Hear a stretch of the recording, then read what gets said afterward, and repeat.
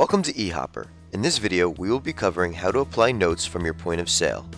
In this video, we will demonstrate how to apply both a line item or individual note as well as notes to an entire order. We will start by creating an order. Notice under each individual line item, the word notes is displayed in blue.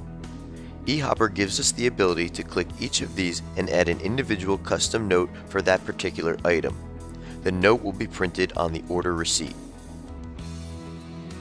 In this example, we will click on Notes for Cheeseburger and write American Cheese and click Done.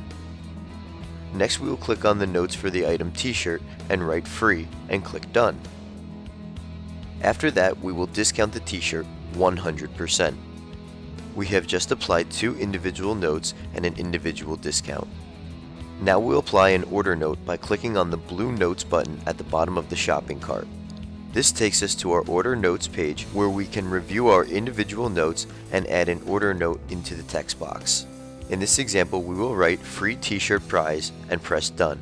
When you are ready to complete your transaction, all the notes you have applied will be printed on the receipt.